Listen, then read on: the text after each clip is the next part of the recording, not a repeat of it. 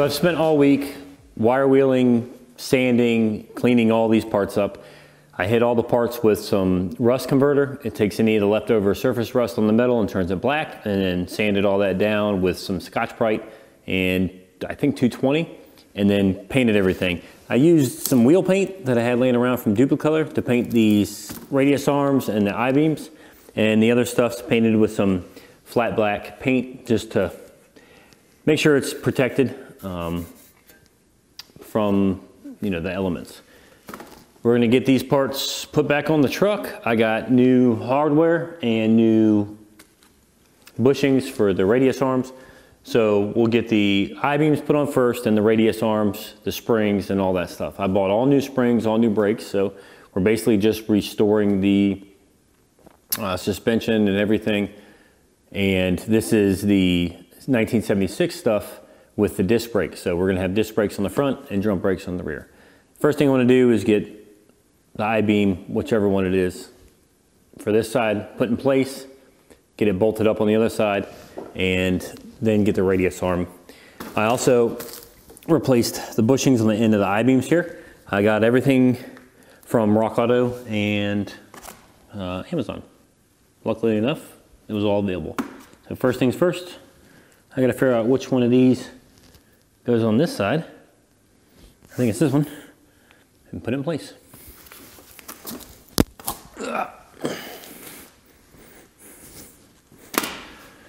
So I've got the I-beam installed. It's just one bolt on the other side. It's not a big deal. I'm going to get this radius arm going. The bracket here for the shock needs to be on the inside, and you would think that this folded side would be out, but it's not. This open side sticks out. So the first thing I'm going to do is get these old bushings out of these brackets. They're pretty crappy. These are the new Moog bushings that I ordered, and they don't look the same, but I'm pretty sure they're fine.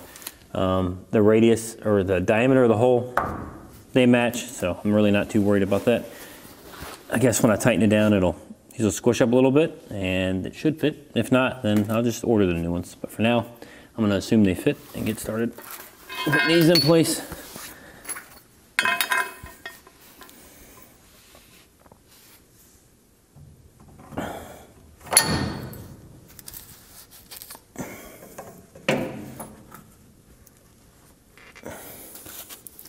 So there's two washers that come with the kit. There's a cupped washer and then a flat washer. The flat washer goes in the back, the cupped washer goes in the front.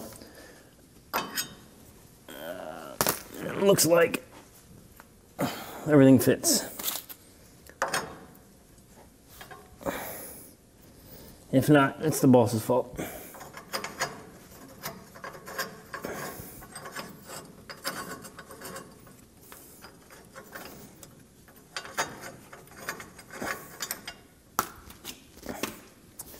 All right, I got those put on. Now I need to get this I-beam and this radius arm together. So jack that up a little bit.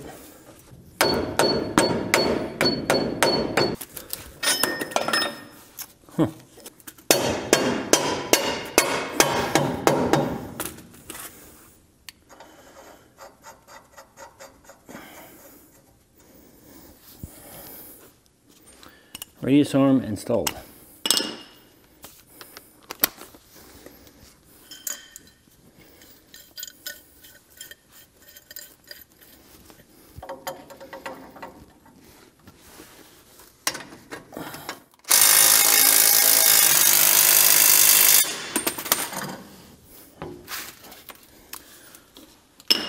And before I move on, I need to get this radius arm installed. The polyurethane bushings don't compress like I need them to, so I'm gonna have to rig up a strap on the back of the frame and then compress this whole system so I can get the nut and the washer on here and get these bushings to compress. So I'm gonna get that done, bolt this up, and then we'll move on to getting the spring installed.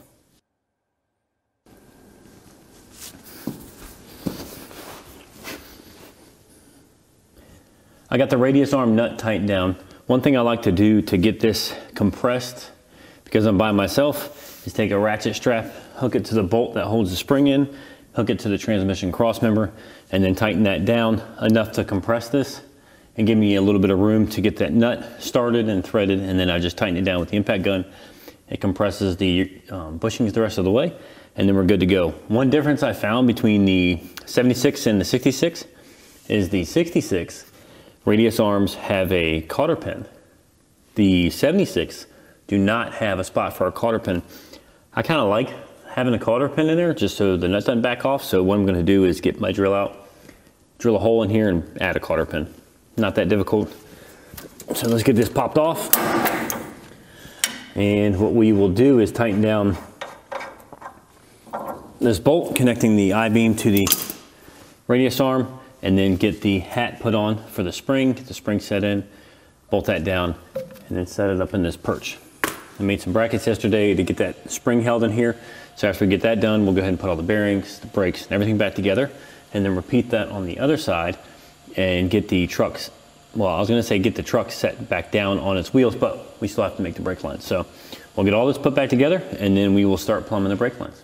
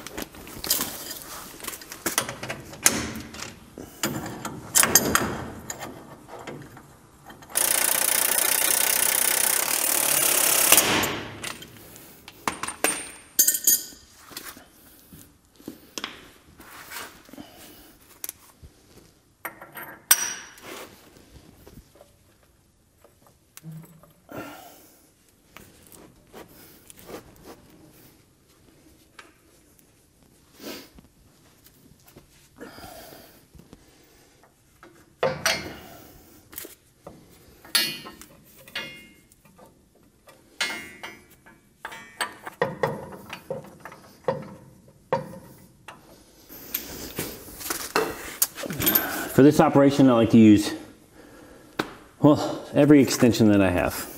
A breaker bar, and whatever I can do to reach down in the middle of this spring to tighten up the nut that holds it in place. Not fun.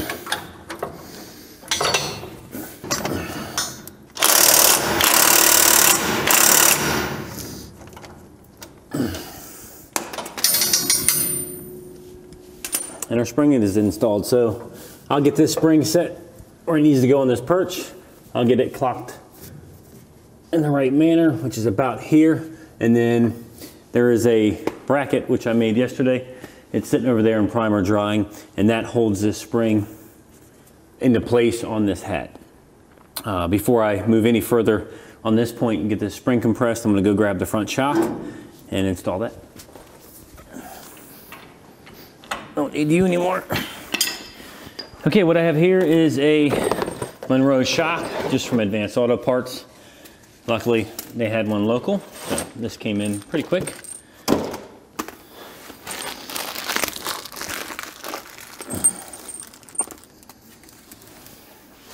In order to get the old ones off, I had to cut the shaft off the top, so luckily, this came with new hardware. Go me. Let's see. Here we go. You.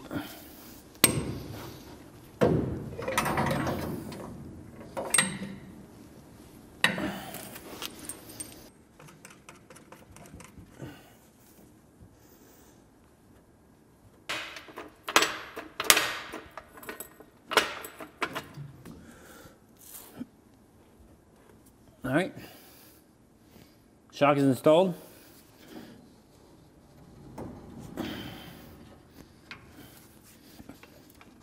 Hook up this tie rod in. So it looks like this tie rod in is going to give me a little bit of trouble getting in here. I'm not sure why. I'm going to go take a look at the old one.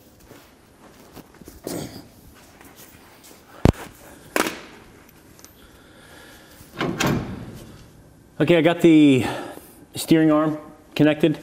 It was just a little tough. You had to get it at the right angle. I guess there's a little bit of a difference between this spindle and the other spindle. on the way, or the height where this connection point is. Luckily the diameter of the hole and the ball joint are the same, so I really don't have an issue there. But you just gotta get this pushed down right and the arm right and the ball joint twisted, and then think obviously goes in. I twisted this back and forth, so let me get this tightened down. Just tighten down my hand. So I twisted the steering back and forth, and we have no binding. It hits the bump stop, it does not hit the shock, and then we come all the way out and no binding on the arm. So from here it looks good. There are some minor differences between this one and the 66, but it goes together. If there is a problem in the future, I'll just order the new arms for the 76, measure them, make sure they're okay. I do have the old ones, so I might take some measurements and see if there are any differences in the length.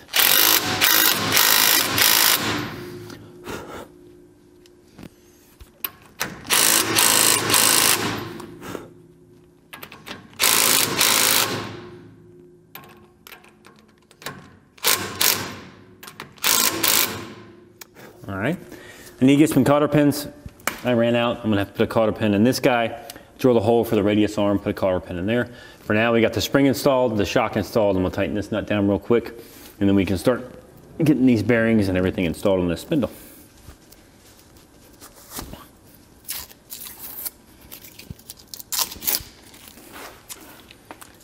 Okay, now that we've gotten the suspension stuff installed, we can move on to the brakes.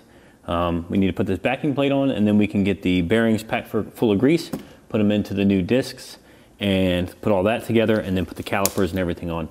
I haven't painted the calipers. I'm gonna put them on the truck, make sure everything's good, and then I'll paint them after I get everything fitted. After I get this side done, I'll hop over to the other side, put everything together, hook everything up, and then we're gonna start running the brake lines. Because I put the dual master cylinder from the 76 on here, I have to plumb all new brake lines. I'm putting a new proportional valve. I'm gonna flare all my ends and make all lines from scratch. So the first thing I wanna do is get all this done and then move on to that, because the brake line process is gonna be tedious. So first things first, let's get this freshly painted backing plate on here.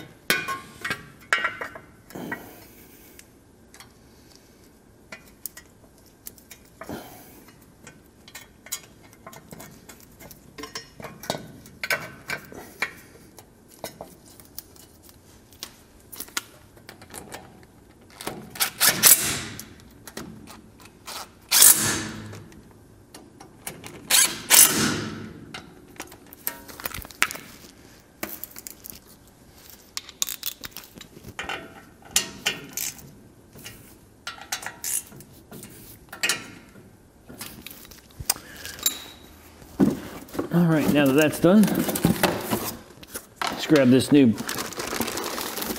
disc. The good thing is a lot of this stuff is still locally available. I sourced all these parts from my local parts store. Only thing I had to do was wait on shipping on a few items. So the first things first, let's take our bearings, get them out of their package. And then I'm going to grab the wheel.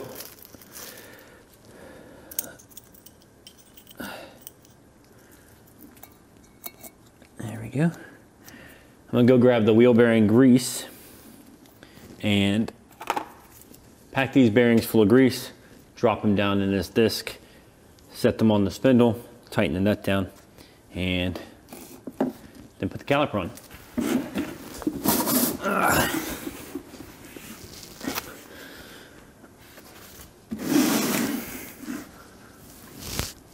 Okay, got my grease and a rag. What I'm gonna do is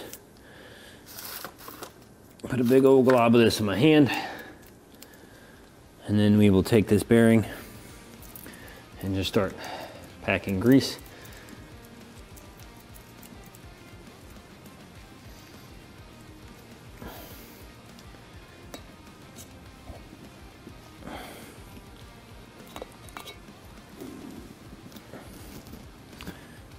And we are good to go on that one. So take the rest of this.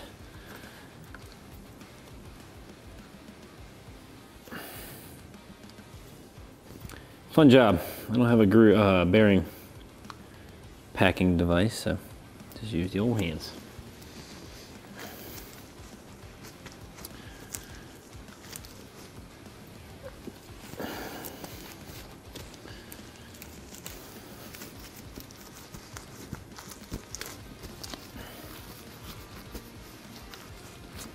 Okay, bearings installed. Now I'm going to grab my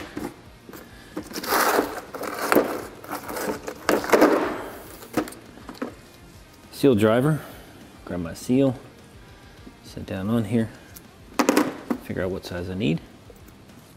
That looks good. Now I just need a hammer.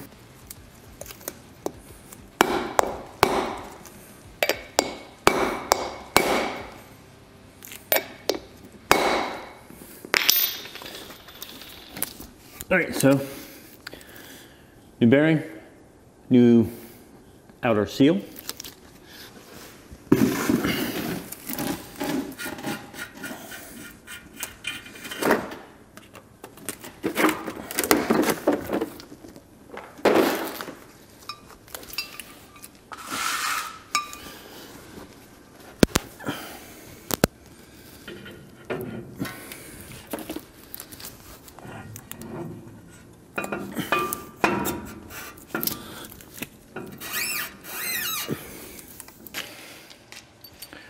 Move on to the next, same process.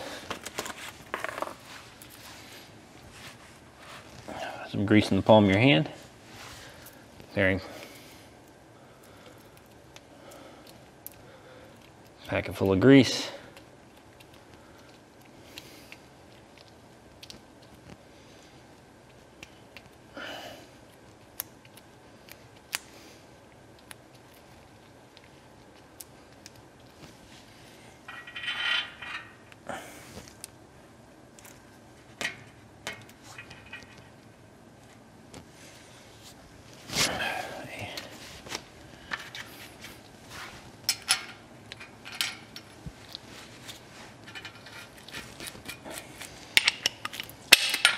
Seat it, back it off. We now have new bearings and our rotor installed. I need to get some cotter pins, like I said earlier, fresh out. So I will go pick up various pack of cotter pins and put new cotter pins in all the joints. Okay, now that we have the wheel bearings and rotor installed, I'm gonna move on to getting this caliper installed. I already have the brake pad set on the back here. There's an anti-rattle clip that goes on the bottom of that pad. You stick that in, drop your front brake pad into the caliper, and then set this caliper. On the caliper, luckily, there is an R. It tells you which one it is. If you don't have anything like that, then you can always put the bleeder valve pointing up. So we're gonna drop this on here. The F100 calipers are a little bit different than your typical newer style brake calipers. They lock onto their bracket here with a retaining clip and a spring. This spring is to be driven in from the front here on the bottom. So you want to push your caliper up, and you want to get this guy started in here like that. And after you get it started, just take a hammer, and where's my hammer? Take a hammer, and then you just drive this guy in. You don't have to beat it. It goes in fairly easily. Just tap it in. Get it about center. And you have a retaining bolt. A lot of people lose these. Fortunately, the new caliper came with the new bolt, so put that in its place. Get that tightened down.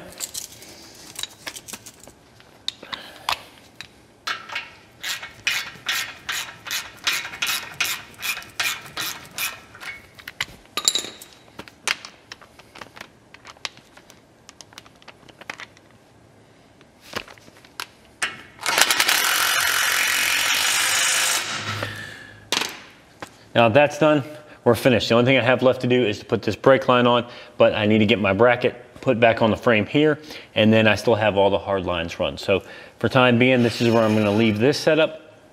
I'm going to get onto the driver's side now and install the I-beam, the radius arm, the new bushings, new spring, and the new shock. And then I'm gonna move on to those lines. So let me get that finished, and then we will go ahead and start bending up our new hard lines and getting those installed on the truck. I had to order a bunch of fittings. If you are going to be putting the 76 master cylinder and disc brakes on the truck, you're gonna have to order some fittings. I don't remember the exact size off the top of my head, but the fittings on the master cylinder for the 76 are different than what's on the 66. So you're gonna have to get those fittings and remake those brake lines down to your proportional valve. If you don't have a proportional valve, then you're gonna need to get one of those as well. So let me get started on the other side, and then we'll get back to the brake lines.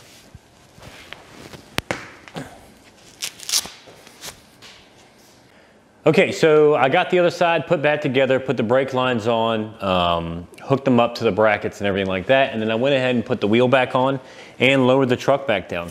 Right now, the new bearings obviously are much better than the old one. I can just roll this truck with one hand. So the next thing I need to do is start running the hard lines from the master cylinder. I haven't done any of that yet. I just had everything disconnected. So now that everything's put back together as far as the suspension goes, and I drilled the hole and put the cotter pin in the radius arm, I can start concentrating on that stuff. First thing I'm gonna do is pull off the hard lines, pull them out from the truck, go ahead and unroll the new line that I have and start making it the right length, get the right bends, putting the correct ends on it and getting those installed. So I'm gonna start doing that and start getting the rest of this thing plumbed.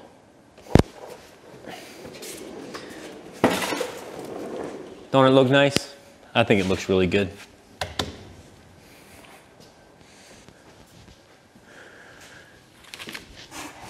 All right, the next thing I'm gonna do is start installing these brake lines from the master cylinder down to the proportional valve. I haven't installed the proportional valve yet, but I am going to install it down there on the frame rail and then go from the proportion valve to each brake. I ordered a set of random fittings, well, they're not random, but a bunch of fittings off of Amazon. They're for a 3/16 line because this master cylinder uses a different size than what came on the truck. Down here, we have the original 3/16 line and fitting from the 66 brake system. And then in the master cylinder, I have the correct fittings for the 3/16 line. Now, they may be a larger fitting, but the hole in the fitting is 3/16. So all of this is for 3/16 line. The first thing I'm gonna do is remove the old lines and the old distribution block down on the frame rail. And then from there, I'm going to mount the new proportional valve and start figuring out where exactly I want these lines and where they need to go. Okay, so we're under the truck, and right here is the factory distribution block for the brake system. You have the line coming right here from the old master cylinder, and then there are two lines right here going to the front, and then this line goes to the rear. We're gonna take this off and we're gonna replace it. So I'm gonna get this guy, there's this bolt out of here, and then I'm gonna snip these lines and pull them out and replace them with the new stuff. So I'm not sure how I'm gonna run the new lines yet. I do like how it goes behind the steering box, but I don't wanna have to take the steering box off to be able to run this line behind it. That seems like the best way to go though, so I may end up just going that route anyway. First things first, let's get this block off here.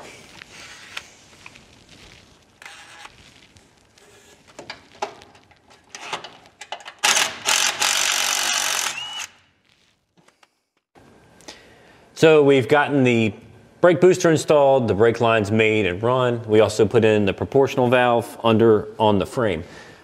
Took a little bit of figuring out on how I was gonna get these brake lines run. I'm gonna pull you in here in a second and show you exactly what I did. That pretty much wraps up the brake system. We bled it and got all the air out of the system. The brakes are stopping like they're supposed to. I don't know if I wanna upgrade to a power brake system yet.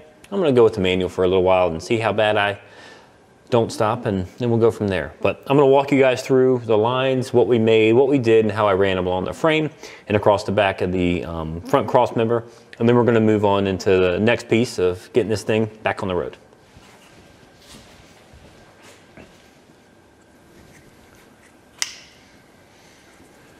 So what I've done here is I've bent up these brake lines with 3/16. It's like a copper coated brake line. It's not the steel brake line, a little bit easier to work with. I was able to get the bends I wanted to get and the fittings and the crimps done with the Eastwood crimping tool. So I got these lines and I ran them from the master cylinder down here, took a right turn and went along the frame underneath the cab back to the proportioning valve. So I'll walk you down here to the proportional valve and show you what that looks like and how I ran the lines under the truck.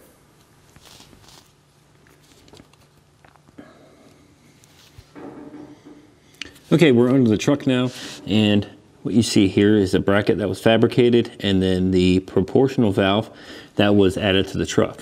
You got the lines that come in here, the front comes in, and then these two lines go up to the front brakes on the driver and passenger side. And then obviously the other line goes straight to the back.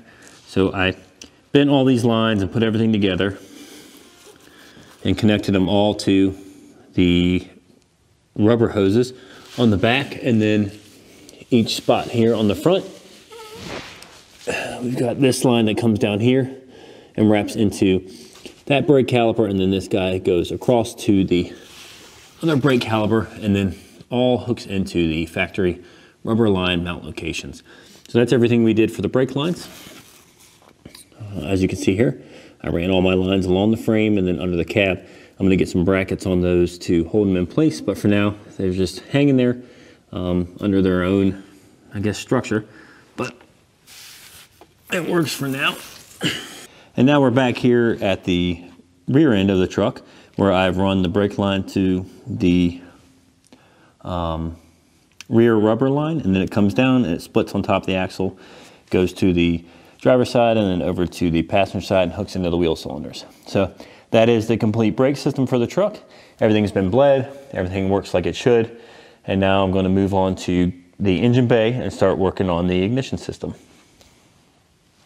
Now that we've gotten the brake system done on the truck, we get to move on to the engine. The next thing we're going to do is get the spark plugs changed out, the distributor cap, the rotor, and everything that goes along with that. We're going to go ahead and make sure that the cooling system flows like it should, make sure the water pump pumps. I got a new water pump, a new thermostat and everything, just in case this one doesn't work. It wasn't leaking before when I've started the truck, so I don't think it's bad, but you never know. So the next video is going to be on getting the ignition system all freshened up. I'm going to order a carburetor rebuild kit, get this carburetor off here and get that rebuilt as well. I'd like to hook the choke up and everything like it should, and also get a heater core in this truck. So thank you for watching this episode. Catch the next one, and I don't know, hit the like button.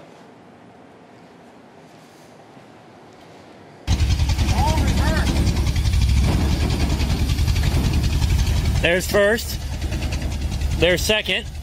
Let's go ahead and put it in drive. There's reverse.